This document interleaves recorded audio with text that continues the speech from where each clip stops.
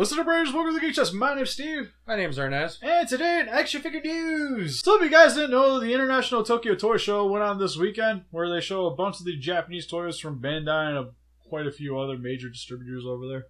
Sweet. We're going to talk about some of the toys that we know is coming out of this convention, because we didn't actually get to go. And some we need in our lives. Yes. Not sure how much of this we're going to actually be able to put pictures up of, because if it's not like officially on the website, I don't take anybody's photos.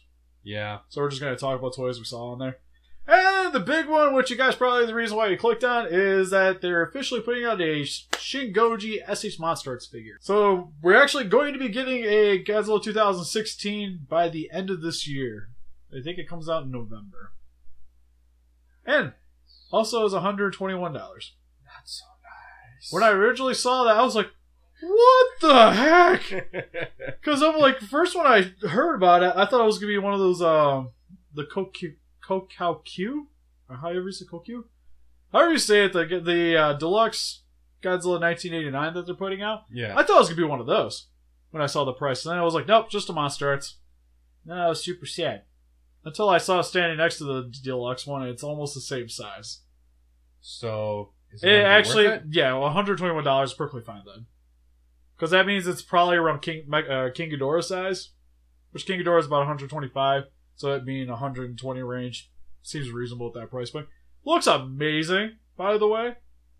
It's whatever the form is that we've been seeing in all the posters and the trailer, where he's partially wrecked looking, where he has a lot of the red damage and the burns showing through, and even the end of his tail has that weird kind of regenerating look to it. Do we still know anything about that? Nope. To my understanding, he's evolving during the movie, or regenerating towards the course of it, so the Godzilla at the beginning is not going to be the same one as the end. But that's all kind of speculation at the moment until the movie comes out. Until we see it for ourselves. Yeah. So it's the same Godzilla we've been seeing, which is perfectly fine for me, because it'll look awesome on your display stand, give your shelf a little bit more variety. Everybody likes variety. So. Oh, I love variety. So I'm actually really excited for that figure, especially at the price point. It works really well for me, because, again, when I saw just MonsterArts, I was like, really? It's going to be like Spitfire Rebirth size and that much money? Is it like an exclusive? But, no, it's actually going to be a pretty large Kaiju action figure, which means he'll be in scale with everybody, too. Or at least pretty well in scale. Because he'll be around 8-9 inches. Really? Oh, that's not that bad, then. Ooh. Yeah, $120 is not bad, then. Also got to see some images of the deluxe figure, which actually has me a little more excited for it. Because you got to see at least the light up effect.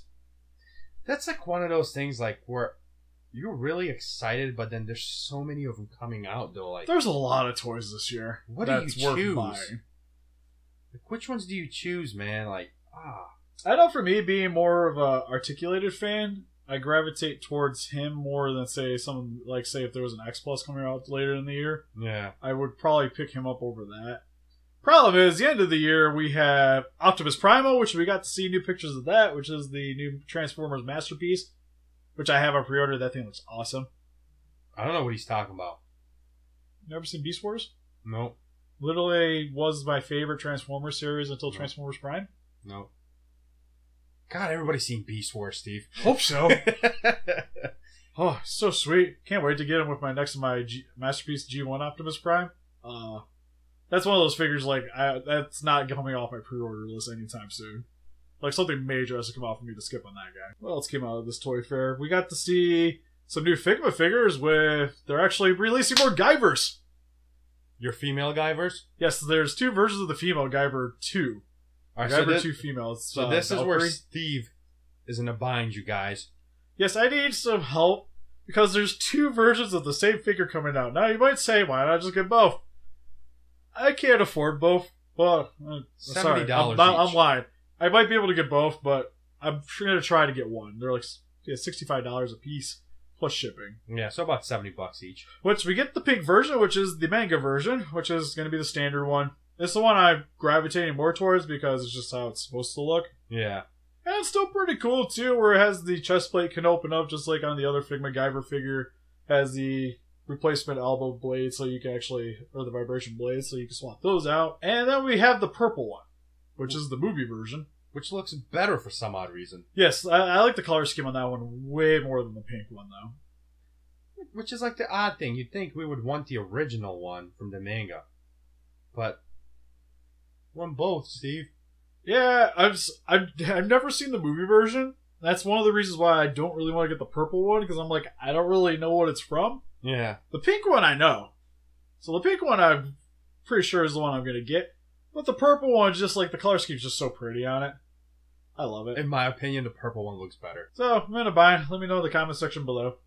And then some other figures that kind of caught me off guard is we have a Dragon Ball Gal figure coming out by Mega House, which is Android 18. This is where it becomes hard, people. Yeah, I don't buy Dragon Ball Z figures too often, but I saw that and I was just like, especially the pose, I was just like, oh my god, it's 18 and it has boobs. Is this a sad scenario where I wish I was Krillin? We all do.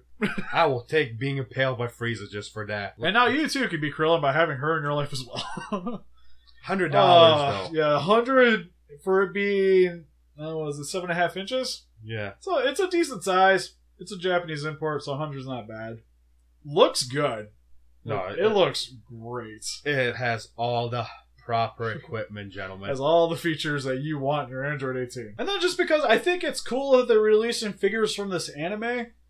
I don't really like this figure in particular, but I just want to point it out because I want them to make more figures from this line. So you guys support it so we can get the next ones that we want. Yes, because Super Action Statue is putting out Tokyo Ghoul figures.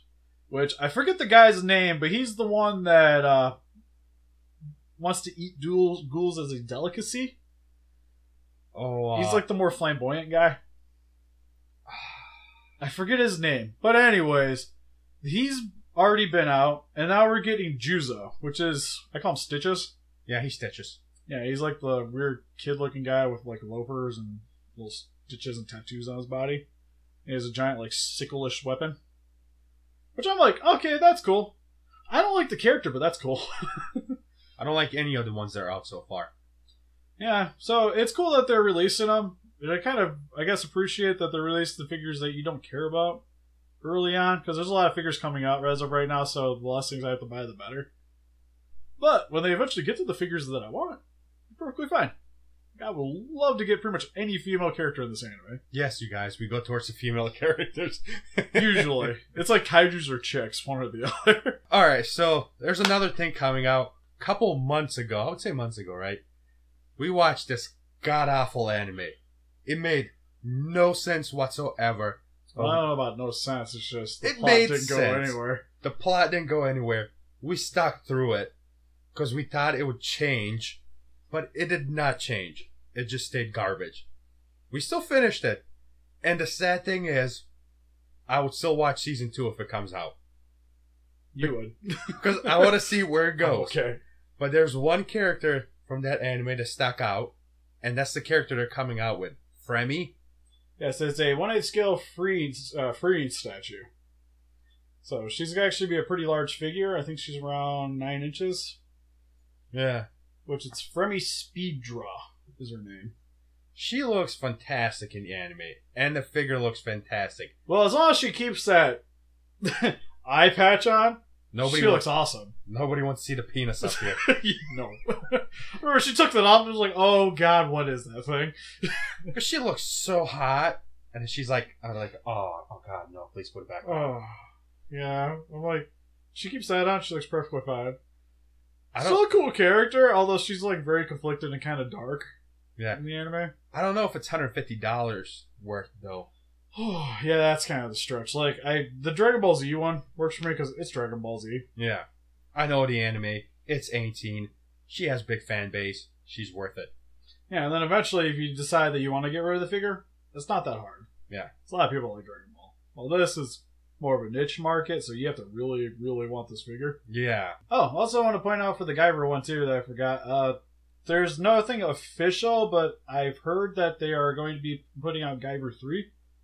Already? Which is the one that I want. Guyver 3 is awesome. He's the black Guyver with like the 3 blades and like gigantic. Oh, he's so sweet. Also, I wouldn't mind Enzyme. Enzyme be sweet, especially to go with Guyver. Steve, I feel like your shelf is just going to evolve. Like, move all these kaijus down, just going to be Guyver section. I so wish I didn't miss out on those old Guyver figures, because there's so much money nowadays. They look so good.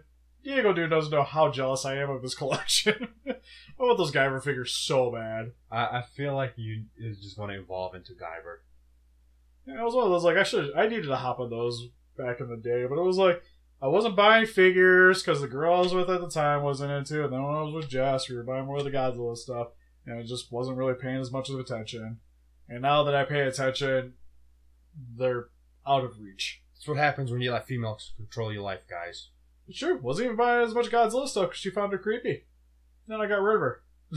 Steve was like, Godzilla or vagina? I picked the guy in the rubber suit. Good choice, Steve. Somebody down below was like, what the fuck's wrong with you? I'm sorry. And that's pretty much it out of the more noteworthy things, at least for our channel anyways.